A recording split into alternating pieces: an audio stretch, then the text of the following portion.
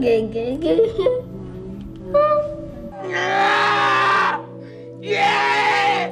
Hey, dancing. Dancing.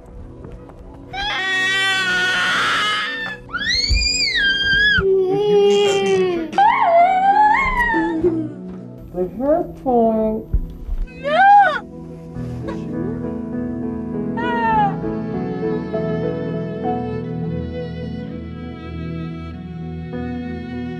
You can't really take a day off of autism. Autism never took a day off on me. A lot of ways, she's like a baby. She's just bigger. She needs constant attention. She can't be left alone for a minute. She always has to have my attention. And it's exhausting. In 1 year, we had 3 kids who were diagnosed with spectrum disorders. He used to take his clothes off a lot, and we're working on that. He doesn't speak much at all. Hi. Hi. He has never spoken a single word. Everything about Daniel's life that seems normal for a typical kid, like going out to dinner or going to a park, all that for us is work. Oh, good. A little bit more. I'm almost done. It's impossible for me to talk on the phone at home. Take your plate and bring it to the kitchen. I so hope I won't be changing diapers when he's 6½. I didn't choose to do this. I'm not a therapist. I was drafted. I have an autistic child. Everything I do is about autism. Do you want to do the alphabet or the numbers? Do you want to go up? Okay. I have to stay home with him because I have to facilitate the therapist, going here, going there, the medication, the constant medical appointments. I really had to give up my entire life as I knew it. Well, I left the job that I never intended to leave. And I did have to quit my job. Our entire social life revolves around autism, and all of our friends are parents of children with autism. The parents of autistic children often stick together, and we have to. Because they understand if your kid is having a meltdown and there's no judgment, it's just that's how it is. You know, it's very hard to maintain friendships with people that have no idea, like, just how difficult your life is on a day-to-day basis. They have no idea how easy it is compared to this. You know, your heart is breaking all day long. You know, you think about his future and all the pain he's in, and I don't think they can understand that. And the parents who were going out for bagels together and are like, oh, do you want to come for a bagel? And I think, yes, in another life, I'd love to come for a bagel. But right now, I have to write down what he's doing so we can go home and work on that. And then I have to take the other 2 to therapy. So, no, I can't go for a bagel. Danson ran out the door himself, which was absolutely terrifying. It was freezing cold, no shirt on and no shoes on. Daniel had walked at the front door. He got away from me and he was running down the middle of First Avenue. She took off once and we had to call the police. I immediately called the police. I was just running straight on into traffic. Daniel wouldn't look at traffic. Running, sprinting down to that traffic light. He's gonna get hit by a car. I really was sure that he would be struck by a car. People were beeping. My heart was racing. I felt my life going in like slow motion. Anything could have happened. It's very scary. It's very, very scary. I feel like I'm playing this game, which is life or death to me. Can't you just keep your child quiet? No. People have no idea what it's like to have a child with autism. Bessie? He's too old for that. He shouldn't be having that. We're just judged more harshly and more constantly, and expected to do things that no human being should be expected to do. Why is she screaming? Why is he hitting himself? What are you doing to her? Why are you making her cry? And I say, well, you know, are you an expert in autism? It's always heartbreaking. When Jody was on the swings and crying, the other moms were sort of looking and wondering why this 8.5-year-old girl was screaming and carrying on because she didn't want to get on a swing. I would like people to second guess themselves when they look at me and they think that A, I can't control my kid, or B, I'm abusing my child because he's screaming. Have a little bit more understanding, a little bit more compassion, and show that to your children as well.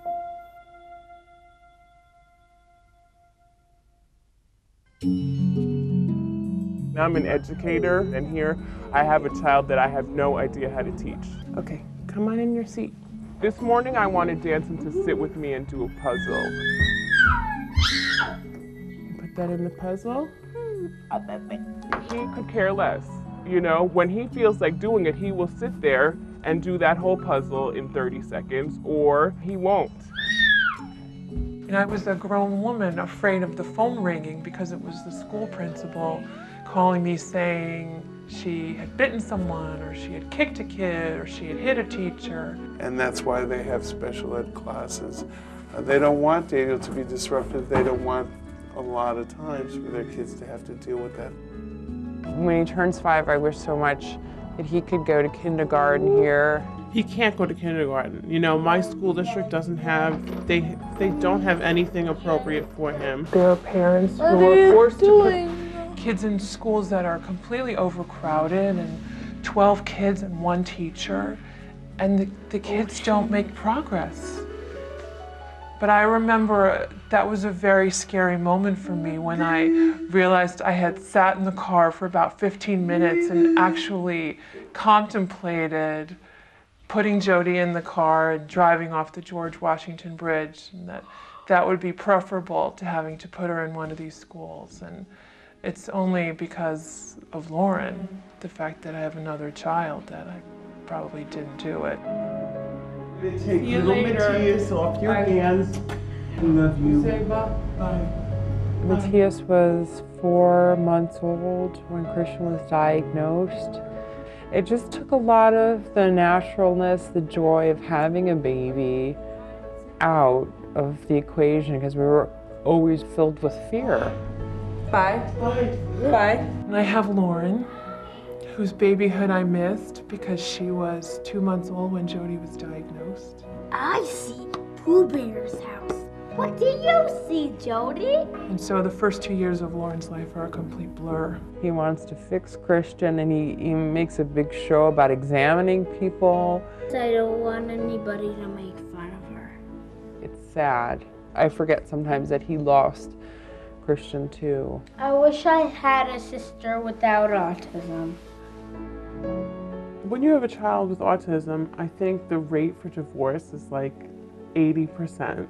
Having a child who needs what Danson needs made it really difficult for me to balance my life and be a mother and have a job and be a wife. I didn't give that marriage what I could have because I had nothing left to give.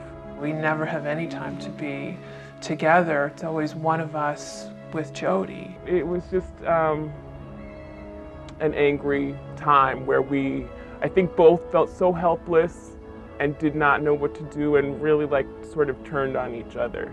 It's very hard to manage the emotional issues, the financial issues, which are huge. We had to borrow money from my parents. We had to borrow money from my sister so that we could create this environment for the kids. But all the money in the world, the $50,000 that we're in debt, is all about the autism. What I spend on the medical activities that the insurance companies are not paying for, it's a large number. We had a big leak in the living room that was coming down in like a bucket. It's been over 2 years and those holes are still there because We don't have any money to fix that. We keep saying that we're just sending, Daniel to Harvard over and over again every year for the rest of his life. We just keep taking out loans to pay the bills, and we pay for special food and extra therapies, all out of loans. So you just keep borrowing, and you just keep trying, and you just keep being disappointed, and you just keep going broke.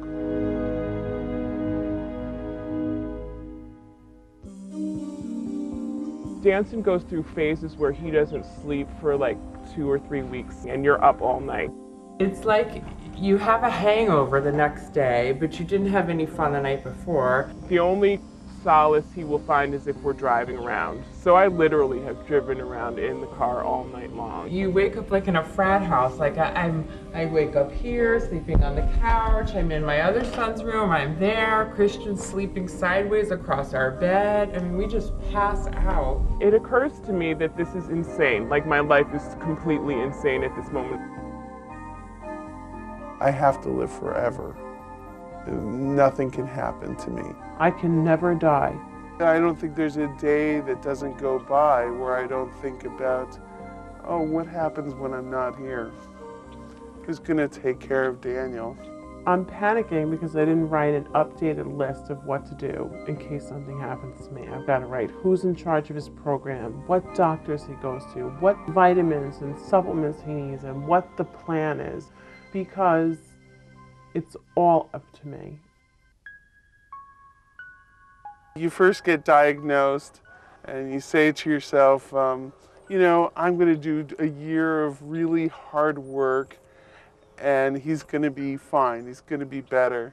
And then the year comes by and you're like, okay, maybe like 2 years, and then maybe like 3 years. And then you realize, okay, so basically this is lifelong.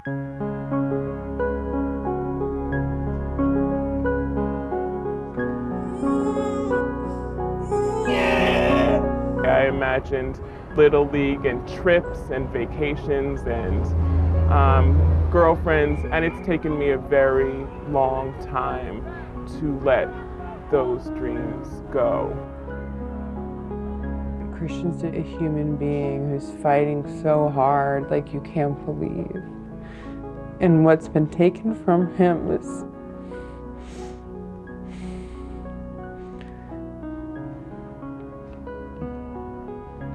it's indescribable. Jackson is never going to get married and never going to have kids.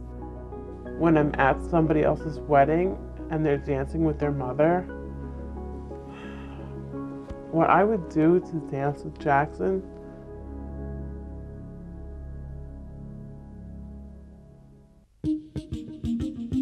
he is trying so hard to stay in himself, and I'm trying so hard to pull him out all the time. Look up, let me see your face. Okay. I think that they have this misconception that all our kids are just mentally retarded and that's it, and what can you do, what can be done, and we want to change that. I know that science is making great breakthroughs, and my hope is that by the time Lauren's ready to have a baby, we'll have a cure, we'll understand how to prevent autism. I'm never going to say, I quit. It's not really my vocabulary. I assume it's not in a lot of autistic parents' vocabulary. I just cannot accept we have to throw away this generation of children. No way. if you don't think positively, you won't make it through the day. Danson is my greatest teacher, and I know that, and he teaches me something every single day. When I see him do something that we've worked so hard on and he's worked so hard on, it gives me hope that he'll get there. It's just going to take a long time. He's very, very loving to me. Say, I love you, Mommy. I love you, Mommy. I'll take that. I'll take that.